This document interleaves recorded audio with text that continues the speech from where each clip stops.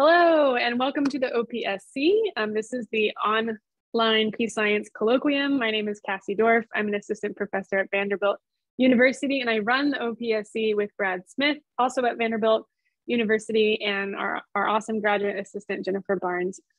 So today we have a really exciting paper by Margaret Foster, who is a postdoctoral fellow at the University of North Carolina at Chapel Hill. And the paper is entitled Subject to Change, Quantifying Transformation in Armed Conflict Actors. We're also joined by three wonderful discussants. We have Blair from the University of Pennsylvania, who's joining Princeton in the fall, Fariss from the University of Michigan, and Vito at the University of Texas at Dallas. So we're excited for any of you who are joining us live. Thank you for joining. You're welcome to give feedback or ideas or ask questions using the Q&A feature of the webinar. I'll be checking that out some, kind of keeping an eye on it. And when there's a moment in our discussion to bring up some of those questions, I will. If we don't get to your questions or just feedback and ideas directly in today's hour-long discussion, I will send them to our presenter. So we'll hear from Margaret for about 10 or 15 minutes, and then we'll go right into our discussion with our discussants and get a conversation going. Thanks everyone for again joining today, and thank you for our discussants for being here, and thanks to Peace Science for supporting this very fun activity that we have regularly. If you want to learn more, you can check out the website we have online. It's easy, it's just to Google Peace Science Online Colloquia and figure out what pulls up from there, or you can go to the Peace Science UNT website. And with that, I think we can get started. So Margaret, if you'd like to take it away, you can.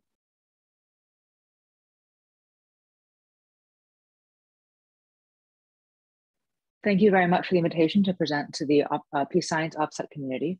I'm here to present Subject to Change, a strategy for quantifying transformation in armed conflict actors. And I'd like to open by talking about the motivation and positioning this project within my research agenda. So my dissertation and book project looks at how and when do organizational changes follow from recruitment shocks.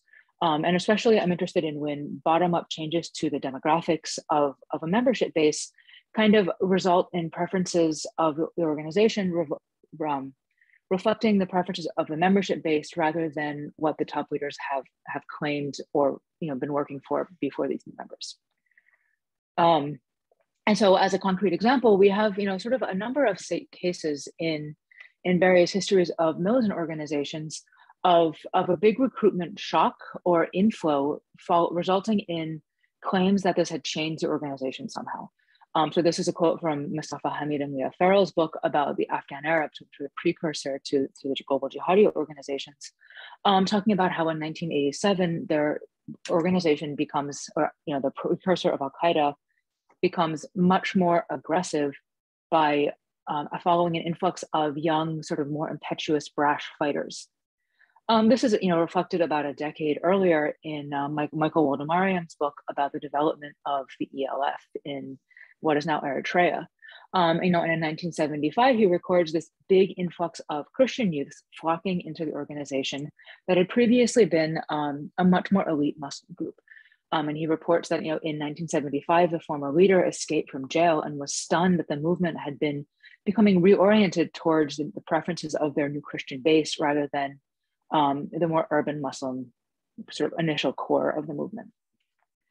There are other examples from elsewhere. So Eric Mossinger's book about the development of the FSLN talks about what he calls the a constituent effect in which there were three successive waves of new constituents into the FSLN in Nicaragua, which created separate ties to constituents and their own distinctive preferences.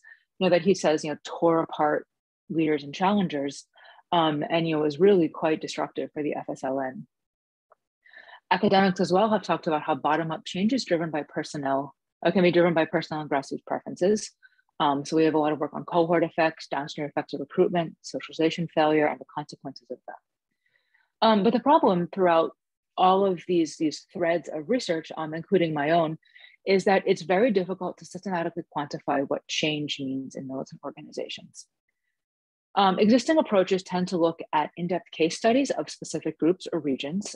So for example, changes in AKIM, AQAP, Hamas, the MNLF, or looking at transitions from one form of mobilization to another. So basically things that can be viewed externally. And so this could be violence to nonviolence. Others have conceptualized change through the introduction of new actors into a conflict setting. So my contribution here is one strategy of creating or introducing at least a first cut of a strategy to systematically quantify change by modeling the evolution in how observers report group activities.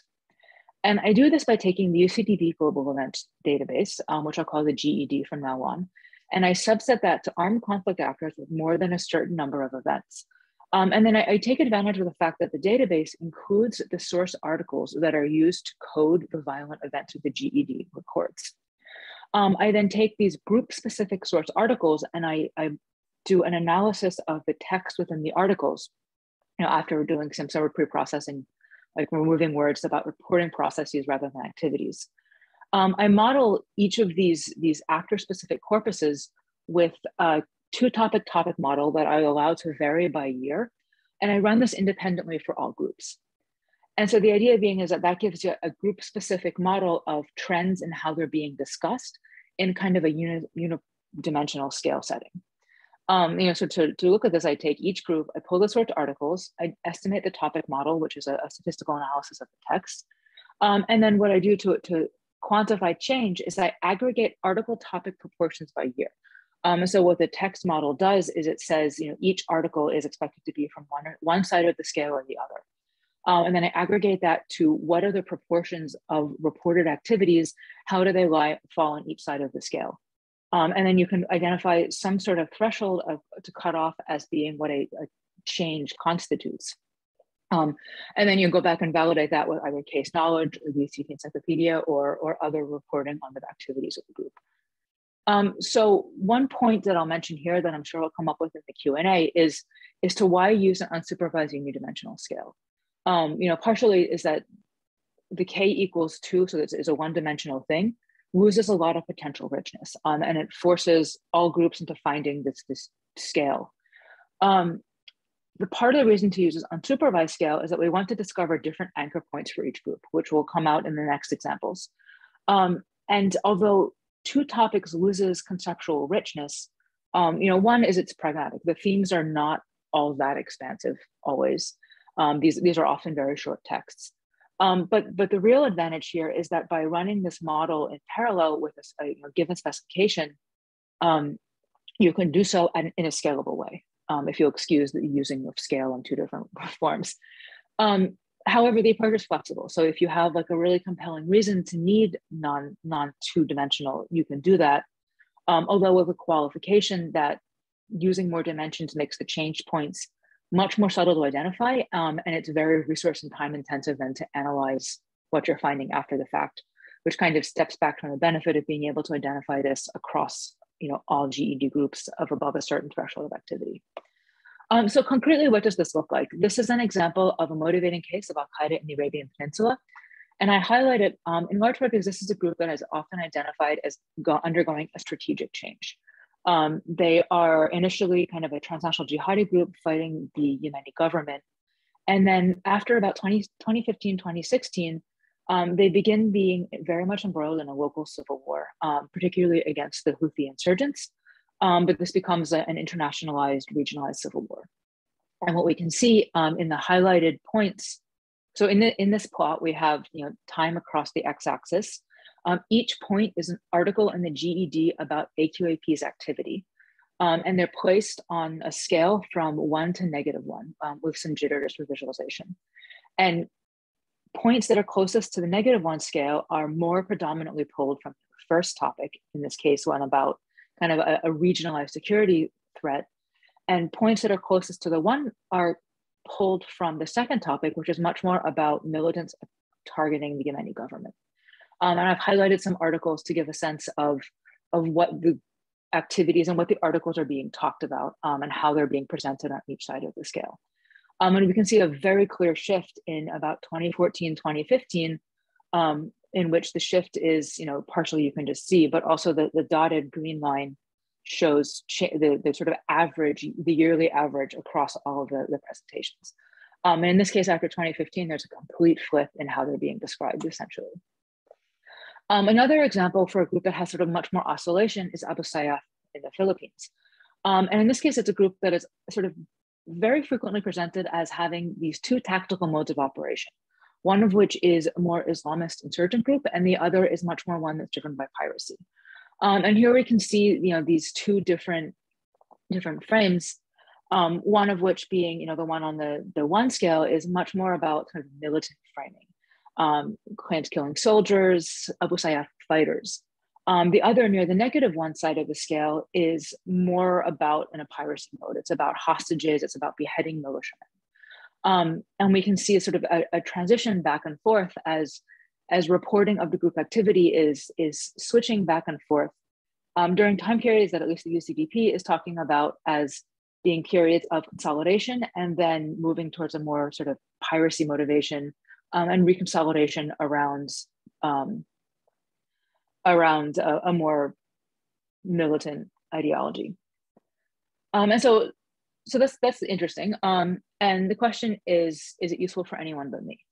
And so to show that this scale can be sort of possibly generally useful by political peace science and political science scholars, I use it to extend a recent project looking at uncertainty in conflicts and whether or not increased uncertainty results in longer civil conflicts via reducing the tendency for the conflicts to terminate and making them more prone to recurrence. So that is looking at Nielsen Svensson's The Intractability of Islamist Insurgencies. So their theory is that uncertainty about capabilities, pragmatism, and resources means longer conflicts that are more prone to recur. And they model uncertainty via Islamist motivation. And as I say at the time, there isn't really another good encapsulation of uncertainty. And especially there isn't one that is time varying. And so what I do, and I use this measurement of change, is to say that by using this change measure, we can actually capture the concept of uncertainty in a sort of more direct way than their Islamist motivation by looking at actor change periods, which can either pick up underlying changes in the group as well as uncertainty in general perception of a group's behavior and motivations. And so one of the things that I find is that I am, very so as I replicate this and I introduce 3 different thresholds of possible changes. The first is that, we say that a group has had a change if they have in 1 year moved an absolute value of 1 on this negative 1 to 1 scale. And that represents a group, their average presentation in articles in that year, moving about half of the length of the scale. And I snap it up to say, a change of absolute value of 1.5, which goes from moving from majority one end of the scale to majority the other end of the scale. And then finally with absolute value of change of 2, which means moving completely across the scale. So that will be the AQAP example. And what I find is that I have, this does contribute to their general, it's in line with their general theoretical expectations, in that groups that have had a change period, particularly of 1 to 1.5, are statistically significantly less likely to, or they have, sorry, I'm a little bit off kilter. So basically they are less prone to termination of a conflict if they have undergone a change. And so what I find to be really interesting is that the magnitude of the effect is approximately in line with the one about having an Islamicist claim. Although if anyone is interested, the variables are actually very uncorrelated. So it's not the case that Islamist groups happen to be more likely to experience change periods. But one of the nice things about looking at this yearly change period is that you can pull out sort of more information. So the previous slide was just a binary of whether or not a group has experienced a change period, which is kind of the more conservative interpretation of what you can do with this measurement. But what we can do is also say, like, let's look specifically at within sort of a time period or a varying effect. So again, in this plot, I look at whether a change in the previous 2 years is associated with increased risk or reduced risk of conflict termination, which you might expect to see if what changes is doing is actually picking up a tendency for observers to change how they talk about a group as the conflict is sort of winding to a close, but it's totally exogenous to behavioral changes in the group itself. And there we find that they're sort of not precisely estimated. Another one is years from change. And so one thing that might be a concern is that maybe some groups change very early as they stabilize in how they present themselves and how observers view them. But then the conflict continues for very long afterwards. And that actually has both imprecisely estimated and sort of like an effectively no impact. And finally, you can look at number of changes. And so this would be groups like Abu Sayyaf that I presented earlier that have a lot of periods of framing change. And that could pick up this narrative, like in the Abu Sayyaf case, of they are being, it's really hard to identify what the mode of operation is. And in that case, that actually does sort of reduce the risk of termination. So, reduces the tendency for conflict to terminate. And so I'm actually over time, and I'll go to the conclusion. So my initial, the goal of this project is for an initial contribution of a large and cross-group measure of change in revealed behavior by modeling how observers are looking at organizations and reporting on their activity.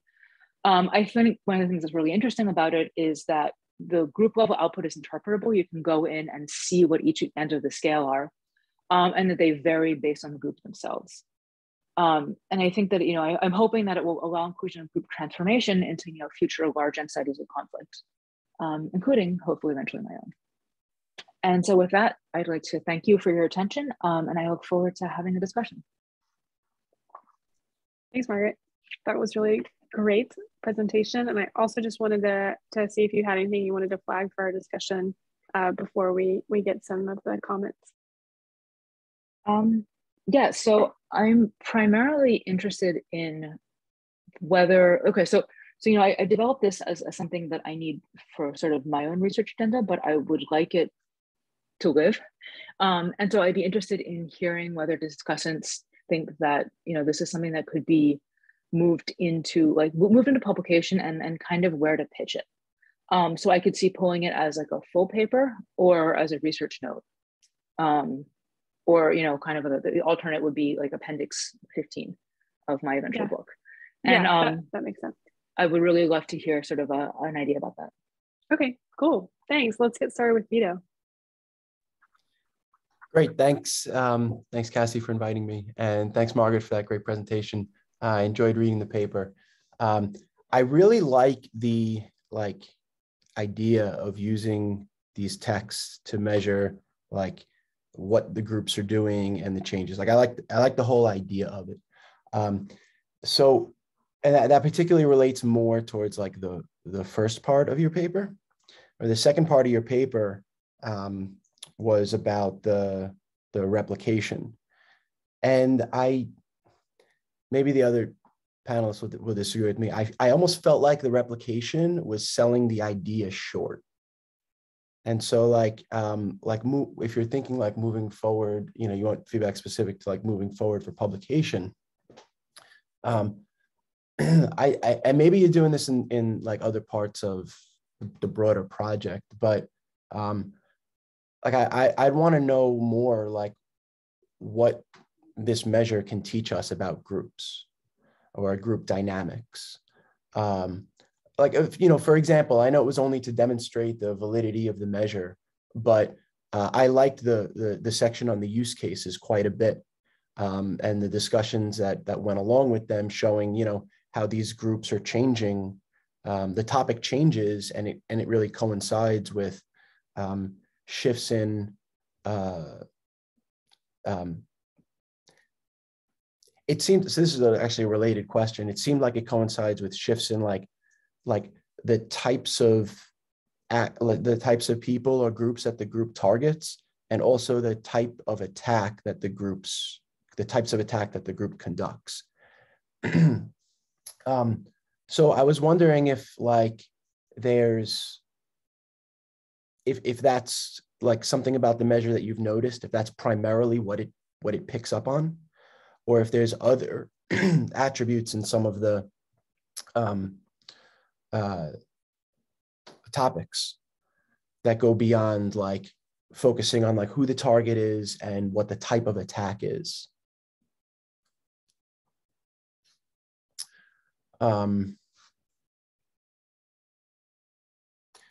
So is there a okay, so this is a question also, maybe it's just like a specific clarifying question, but about the source text. So the text that you use are texts in the GED, but they're not the full news articles, right? Or I don't know if you want to chime in now, or you could chime in later. Yeah, I don't know if you want. I actually will chime in because we do have an audience question on this from Andy Halterman, which is just asking a little bit more about the text and how much of the article's text is directly related to the armed group and how much of it is related to like maybe other stuff that's not as directly tied to the armed group. So he gave some examples of, maybe the group keeps its same composition, but starts fighting a different group at some point, which would change the topic proportions. Does that matter for this model or does it not? And I can kind of send you other parts of it, but I think this question picks up, I think, on exactly what Vito is kind of asking. And if you want to clarify that, absolutely go for it.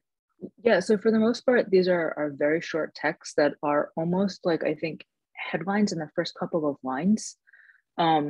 Sometimes they aggregate a couple of very similar articles together. There are some that are extremely long. So I have somewhere ridge plots of the length of articles by group.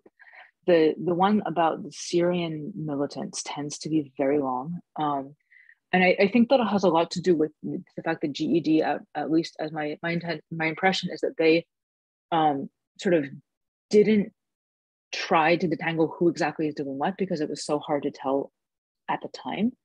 And so there you have a lot of very long articles together about conflict in Syria that are then used to code violent events in Syria. For the most part, however, they're very short. Yeah, and they're pretty much who, what, where, and often reporting metadata. Okay, cool. And then my last point is the three cases that you kind of highlight in the paper and that you showed in the presentation here seem to coincide well with like either the encyclopedia entry or like what we know about the group. And I was wondering if there are others that you may have found that kind of push back on or like contradict, what we think we know about a group. And in that case, maybe this approach can tell us something new about a group. So thanks. Enjoyed it. I think it's my turn. So I'll just jump right in. So thanks for the interesting paper. Can y'all hear me okay? My headphones, I forgot them, so I'm using the computer mic. So hopefully that's good. So I think I'll just jump right in. I think it's an interesting measurement project and approach. And given what you asked, Margaret, about what you might do with it to make it sort of live on its own, that's kind of what I would focus on. I'm going to focus on with my comments. I think I could see like a technical paper where you pull in some of the stuff that you have in the appendix and you pull in more detail about some of the stuff that you talk about with your choice of a two-topic model versus others, and the challenges with, I think you said, subtle, like finding it's finding evidence of change is much more subtle when the topics goes above two. I think for people elsewhere to use this approach in, with other content from other, text-based sources, they'd need more like how to, and sort of what are the costs and benefits of, different technical choices with the model and what it can say. So I think that's, I think that could be a technical paper if you wanted to put the work into doing that. So I'm not suggesting that you would need to do that for this current paper, given the approach. But I think you know, I think there's a lot of interesting stuff to learn from the approach, and I hope that you will take the time to like put some of that stuff into like the main focus of a paper. My one big question that I'll just pose, and I have some ideas on it, on potential responses to it as well. So basically my view of this stories is there's like a tactical focus, who did what to whom kind of discussion in the news stories. So the news groups cover group behavior and their tactics. And you can see that even in like the graph, the example plots that you showed in the paper and in the slides today. So if the tactics change, then the content of the coverage should change, which is an assumption built into the approach. But what if the group uses a mix of tactics? I think in the first graph you showed with the change point from Afghanistan, it was pretty clear that the stories changed in content pretty completely. And there wasn't much overlap. But in the second one, the group from the Philippines, there was some mixing. There were still some of the articles were still talking about like piracy and beheadings and stuff, while some of the other stories were talking about the other things. So there was a much wider range of, even though there was the change and there was clearly a larger proportion of coverage of one set of one tactic group compared to the other, there's still this distribution. And so like that variance might also be sort of important to talk about and bring in both the current paper, but then also the technical one.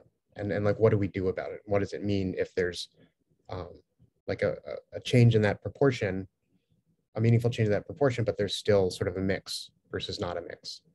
And I have some ideas on that. So what if, and then relatedly, I just had I was curious what you thought about just sort of, does the news coverage itself change? Like, what is it about these news agencies and how they report? You mentioned some of this in the appendix too. So I'll just stop with that, and I guess we're going to take more comments and then answer questions. So I'll stop. I have a few more things that I'm happy to share and talk about as we continue. All right, and I'll pick up there. Just want to say thank you again, Margaret, for a very interesting paper and presentation, and to Jennifer and Cassy for organizing today. Really enjoyed it.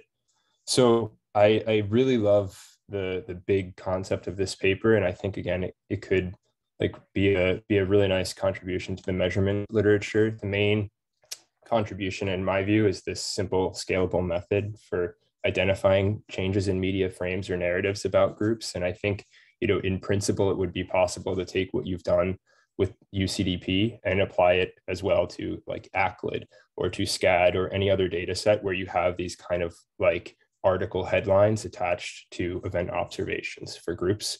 And I think that would be like a really important contribution to the literature. So kudos for hitting on that. I think my first and probably biggest point is that I would just push you for more theoretical clarity on what exactly transformation is that you're capturing here. And this is a point that I think Andrew's question raised and that Vito and Chris also mentioned. But right, are the changes in topics, for some groups are coming from changes in actual group activities, targeting, tactics, etc. For other groups, it's coming from a shift in observer perceptions of group behavior that are being reported in press accounts.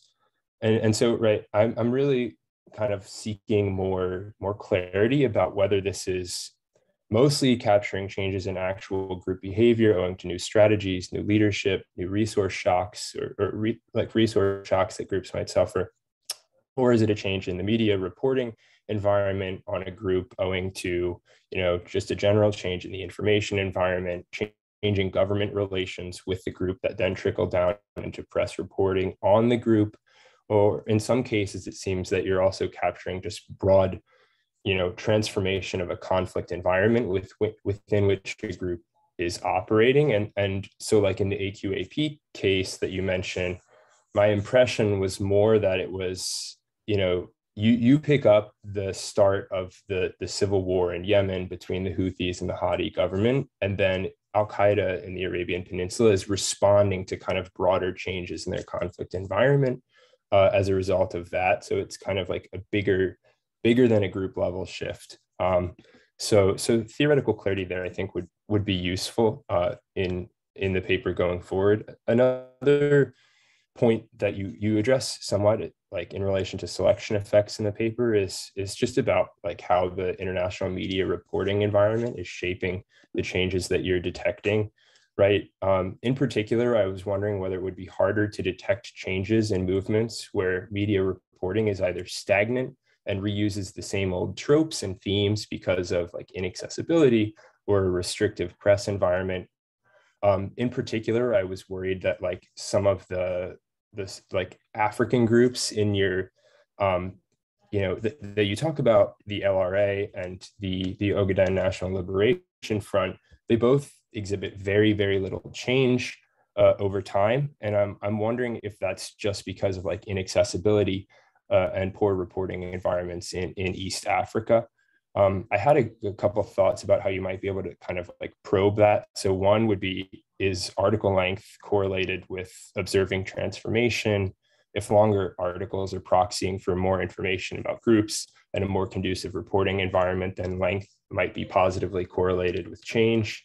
That would raise concern about these groups with short article lengths and little observed changes.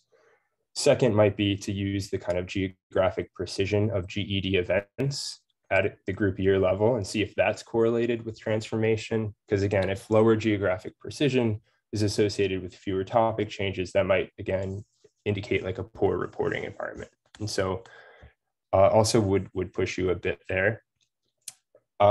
Just before I wrap up, a few other quick points. So you mentioned in footnote 8 and in the conclusion that the transformation measure is strictly group specific because the topics are unique to each group and hence not comparable across groups. But I think you might want to kind of develop this point more in the text and flesh out what it implies for like inference. You know, a benefit is that you have a group specific measure that makes validation easier. A challenge is that, you know, if you're capturing different things for different groups, then like a big, broad descriptive analysis is going to have to be careful about interpretation. Another quick question is, could you clarify how you're handling periods of group inactivity and ceasefires and things like that? I walked away with the impression that the measure of transformation or topic proportion is implying transformation in the nature of violent activity, but not between violence and nonviolence, or violence and withdrawal from the conflict or outright collapse itself. And so just clarifying that would be useful. And then one last point, if you stick with the replication going forward, which I thought was interesting, it struck me that in Nielsen and Svensson's framework, uncertainty was more about like uncertainty regarding group capabilities and especially the likelihood of a group receiving transnational support. And your measure of uncertainty, framing change, is really capturing more like uncertainty about the long-term consequences of some major but like relatively nondescript group shift. You're kind of agnostic about the nature of that shift. It could be from banditry to insurgency, but it could also be from insurgency to banditry. And it strikes me that the direction of shift in terms of like whether a group's getting stronger or weaker matters a lot, and in a way that bears on like the relationship between your argument and Nielsen and Svensson's argument. You might also want to think about like capturing uncertainty as something like the standard deviation of topic proportion rather than the annual change in the mean proportion. Or like, you know, like 0 on the -1-to-1 scale is kind of maybe more akin to uncertainty about, you know, group capabilities or something like that. I have a few other smaller points that I'd be happy to email you or talk about later, but overall, like really love the project. Super interesting and congrats. Thanks, Chris. And Margaret, you're welcome to respond to what you think is useful to respond to keep the conversation going, or we can also collect some more feedback. I think that was really good feedback that also hangs together, which is always nice. Yeah, it really does. Thank you. That's all super, super helpful. One thing about the question about whether this is really picking up tactics and targeting, to go sort of to my early notes. One of the things is that, yeah, I did find that it is very often tactics and targeting. In part, though, it's a little bit hard to tell, you know, probably I'll just go through as many of them as I can and see what these are corresponding to. But some of it is the question of how you find transformation if you don't have a way of looking for it. And some of the sort of like more convenient keywords to use will pick up changes in targets. So like oscillation, right? Like that's really helpful. But that almost always means tactics and targets. One of the ones that's interesting is that sometimes you also get geographic location. So one of the cases is the PKK. And now I think that one, I looked at that one as a case for a group that was really hard to fit to this approach. In large part, I think it's a case that would be, you know, I'm not an expert in the PKK, but I you know enough about it to know that it has like had several different waves throughout its very long history. So that would be one where you'd think that this two-topic approach is particularly unsuited. And so there, you know, look at what you find out if you expand the number of topics. And when you look for the two-topic approach, one of the things that it shows up with is this divide between being a rural Turkish insurgency and one that's located, you know, sort of somewhere in the Iraq area. And then the Iraq theme picks up in the early 90s, and then again in, you know, the late 2000s or the 2011 onwards, which is a very distinct sort of geographic and very much like a sort of operational change in the PKK that is more geographic centered than tactical. But yeah, on the whole, I think there is a lot that is about, it tends to be about targets, especially. And so that kind of leads into these questions about other ways of thinking about the content of the articles. So I think that this picks up both of the Chris's points. And I wonder if some element of that is to look at sort of various text reuse within the different articles. Because if you're getting a lot that is the same concept over and over, then you should see a lot of reuse. But also you would see that as well if it's really focusing on like very distinct operational keywords. You know, it's one of the things where it's really, at least for what I'm interested in doing, a little bit like the idea of doing a supervised approach is, I think, a little bit harder to implement in this context. But once you have the unsupervised scales, it might be worth going in to pull out some keywords and then looking at the frequency of those across time. That's at least my first take. And so, if I think you had all sort of suggested that you had thoughts on where to go from that. So I'd be really interested in hearing what you have, what you were thinking as well. Can I throw something out there? Yeah. How? So as you talk, I'm kind of wondering, like, this is something that Chris had said, and I'll leave it general because I don't remember who actually said it, and it wasn't me. So, but like, how could you use like a similar approach and also say something about differences in groups? Because it is group specific, right? Right. But like, could you use the same approach and say something different about groups?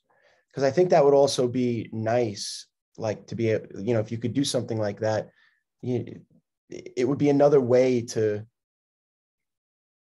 make the use of this measure, like, like it can teach us more things then. What do you mean when you say something different about groups? Like use this to compare Okay. groups, not just like thinking about change, but like thinking about like, I don't know, how their strategies are related or not related to each other. Okay, so that sounds to me like my first take on what this might look like is to take, you know, each group scale and then basically cluster them. do some kind of PCA or some cluster analysis and see if there's like distinctive patterns that show up within how groups are like being picked up in this way. I did a quick two finger on this because one of the comments that I didn't mention, but that I thought about because I've done some work on like relationships between militant groups is like how independent these really are, and whether you observe kind of like common clusters between ISIS and its affiliate network, or between Al-Qaeda and its affiliate network, or even like rivalry might have the same effect, right? Like Al-Qaeda and IS competing with each other, but like engaging in the same sort of activities in this kind of like outbidding logic. Something like that seems to comport with like the dimension reduction approaches that you were just kind of thinking about. One idea I had that I think might be helpful here is once you've run the two topic model on any group, you've essentially created group topic dictionaries, and you could what the words are in your two group topics, and then you can compare those essentially dictionaries across groups, and you can see like by group topic. And I have no idea, I have no hunch at all about what you would find in terms of the overlapping use of terms, but that would be a way to directly compare something that you already have from the model that could tell us something about it might be more about the news source coverage of the group topic than the group itself, but I don't know, like that would be really interesting descriptive information that you could add in that would allow for a direct comparison of groups, at least descriptively. Yeah, that's a really good idea. I can even see like the sort of like, the abstract, Islamist groups more likely to be described as Islamist or militant or something. And you might, who knows what you might find that there are certain like keywords that are associated with a type of tactical choice that many groups are doing. And you might be able to, there might be some more generalized dictionary that you can build based on what you've already done that you could then apply to all groups. That might still allow you to find the changes within group, but then make valid comparisons between groups. I don't know, like this is, again, this is all just but I think you have a systematic and principled way to begin because of what you have with the group topic dictionaries. Or like when groups emerge, how are they like initially, what other groups are they like described in similar ways to? Because I imagine that's important when groups emerge. We don't know how to think about them. And so we probably use other groups that we think are like them to describe them.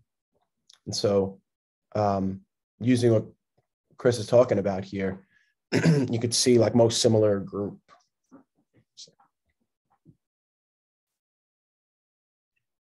Yeah, that's actually really, really cool.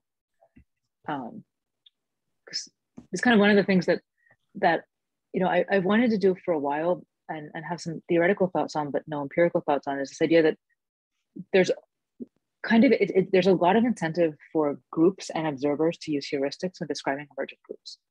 Right? Like, especially as you're ramping up an organization, it's under a lot of repression with a lot of resource scarcity often. And like, you kind of need to find a pattern really fast so that you have to make fewer decisions. And this would be maybe not, again, you can't really look at like internal decision processes of leaders, but this gets at the same idea of are there ways in which groups are being described really early, and is there a path dependency from that, and do these kind of heuristic shorthands hold in the descriptive frame? Margaret, I just want to flag on this note. I was just at ISA and saw a paper by Janet Lewis that was about the really early stages of tactical choice, and sort of, what do groups do in those really early stages? Are they more violent or non-violent, and how do they sort of shift towards one main set of tactics over another? And I think they use more than newspapers, so it could be kind of something interesting to check against. And it is going to be a from what I recall from the paper, it's going to be like released data. So cool. Maybe if there are some of these more niche data sets that are coming out, like Forge and like her work and stuff that's looking at these really early stages of rebel organizations, if they're not just using news stories, using maybe other kinds of sources, primary sources and stuff, you could sort of check to see and help us get a better understanding of this, like what is the media saying versus maybe what is the group actually doing on the ground. Thank you. That's a great idea.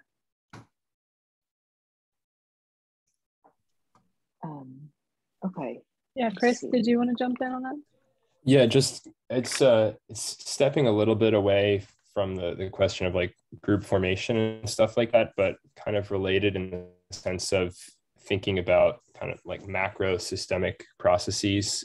I was also wondering if you observe things like a 9/11 effect, where like all of a sudden in 2001 or 2002, like there's some broad media change in trying like to force like a terrorism frame on, you know, what were previously being considered like rebel or militant groups, just because it's like suddenly what the media knows how to talk about.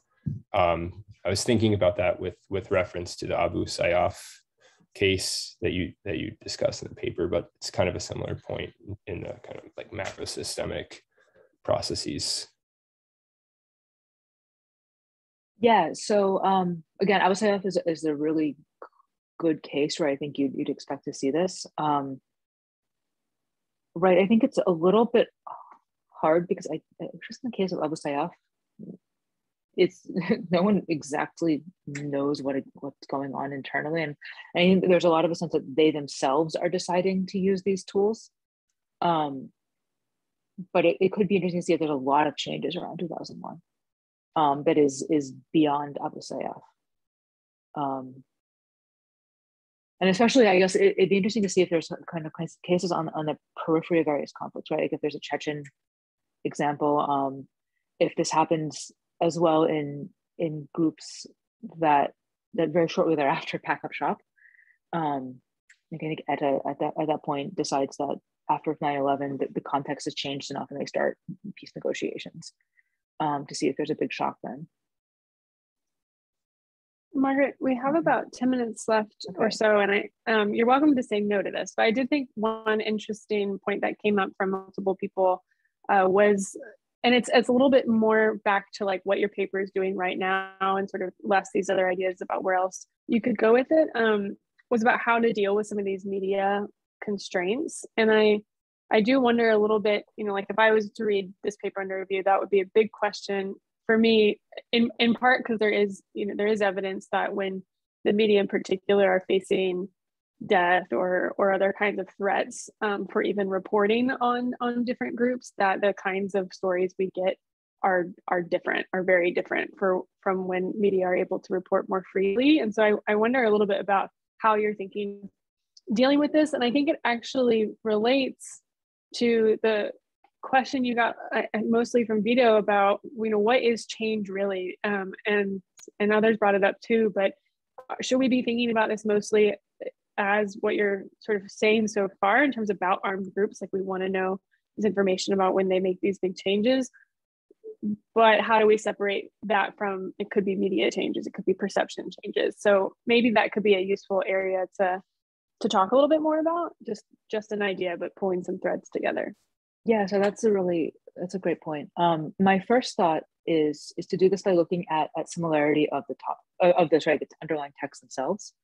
I think that Chris Blair's idea of also looking at how coarse the reporting of the violence is a really good insight. Because like I could see that if you have kind of both, right? If you have articles that are very, very, very similar and also in precise location, right? So that would be the strongest signal that probably what you're seeing is very coarse, right? And so then it's not necessarily, and in this case, this picks up a lot of the groups not changing, right? Like it's not that the LRA isn't changing, it's that reporting on the LRA isn't changing. And so I think that's something worth doing. That's absolutely something worth doing. One of on the question about like whether there is a media reporting effect in terms of pauses. I think that those don't tend to show up in the GED because it reports on activities of violence. But we could see if there's very long periods with maybe a thinning out of stories, right? So you could look at density of stories in a given year.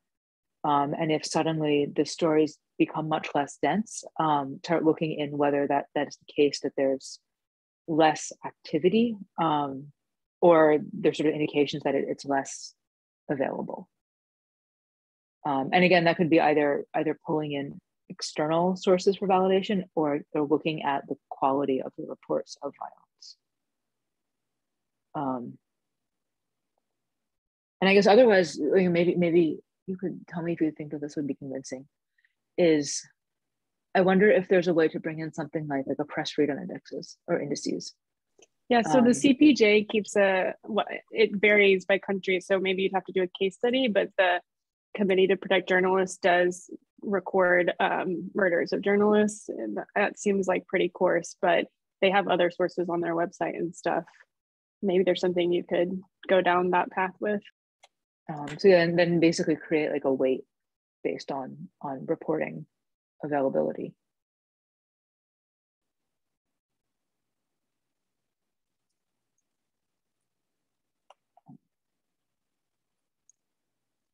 And so then the idea would be that there's a group level measure, and then I guess sort of in metadata along with it, you might have the group level scale, which as Chris Fariss pointed out is a dictionary, and then information about kind of expected surety, right? Like pulling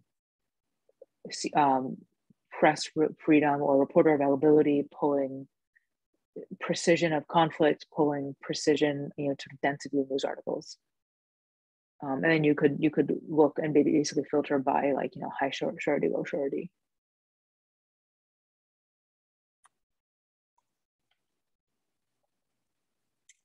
So I don't know. I think this is getting maybe a little bit like abstract, but like your measure is like consistent with the information we have, like as it is currently, right? So like, I don't know about like adjusting the measure based on like the freedom of journalists or something like that, because like it reflects like it kind of reflects the information we have about the groups, right? But isn't that like, is this about the group's real changes, or is this about the information changing kind of question that you had earlier? Yeah, I guess so. Right, I could see like sort of reporting a change measure, but then having like kind of like the quality of democracy measure, right? Quality of a reporting, or expectation of quality of reporting. Which I mean may actually, I'll check the GED, that may be included in their metadata as well. Things you could do to maybe assess sensitivity of the topic model to reporting is you could look at like the number of changes by source per year. So like in years in which a change occurs within group, how many year changes are there by news agency? So is there some like news agency, presumably there's not that much correlation between all these groups' activities. I mean, I know that there's probably some, particularly within country, but probably less so between. So if you're looking at like that, maybe that measure could give you some sensitivity analysis. Another one might be, and this would help you probe the sensitivity to length of the story. You could code first paragraph, you could code group first paragraph, group all other paragraphs, and scale those two things separately and see if the same change occurs. Right, and the idea being that all other paragraphs in the first are more likely to be textual. Well, I don't know what you would find, but it's presumably the first paragraphs are structured in a particular way, but still is summarizing the general pattern that the more detailed information in the other paragraphs are getting. So there's a big divergence between what the first paragraph is saying and all the other paragraphs. That might be an indicator that this is more sensitive than we might like. If there's not much difference in the clusters and the graphs are the same, and the change that the first paragraph, all other paragraphs, and then the combined ones are the same, then I think that would be good evidence that you're not missing stuff in like the shorter reports. I think that's just my hunch. Yeah, and I've done something a little bit different looking at conflict in Yemen specifically, that does pull much longer articles than the GED tends to have for this. And there I could look, do a slice of the years that I have in common between the two projects, and then do look as well and see what is being found with these kind of different textual sources.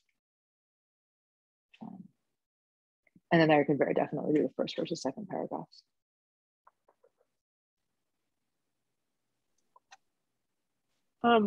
A couple more minutes left. If y'all want to kind of leave any final comments, please do. I think this has been really good discussion, and then we'll close, but briefly because we're out of time. But y'all are all very smart. Thank you for coming.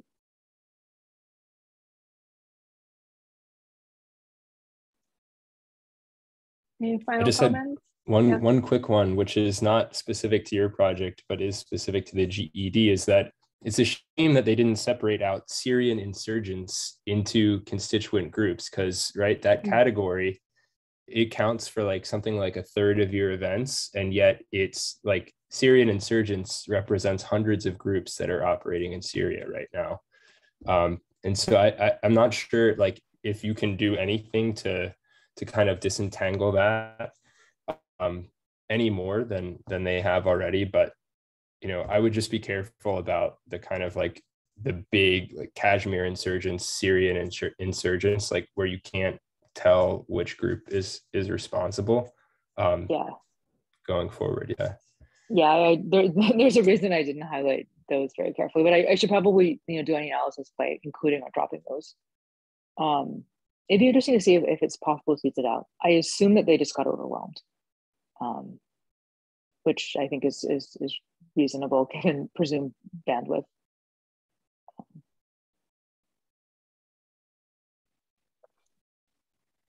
Vito, you looked like you were about to say something. Right? You okay? I'm good. Yep. Still thinking deep about this. That's good. It's a great, really thought-provoking project. Oh, sorry. Yeah, go ahead. No, you can say that. It's a great, really thought-provoking project. I'll let Cassy do my ending spiel. This is a great thought-provoking project, and we are so happy that you brought it to the OPSC. Thank you, Margaret. Discussants, if y'all have more comments or thoughts, please just send them directly to Margaret. There was a question or sort of more of a comment we didn't get to from our audience, so I'll send that to you, Margaret, directly. And for all of you to know, or those that are watching, we do have another presentation on April 29th at 2 p.m. Central Time by Carly Wayne and Keith Schackenberg called Anger and Political Conflict Dynamics. So it should be good. Please tell your friends to submit to the OPSC, and please say yes when we ask you to hang out with us in these discussion groups. So we like these groups and we appreciate your attendance. Thanks, everyone. See you next time. Good job, Margaret. Thank you all so much. These are really phenomenal comments. So thank you very much. Bye, y'all.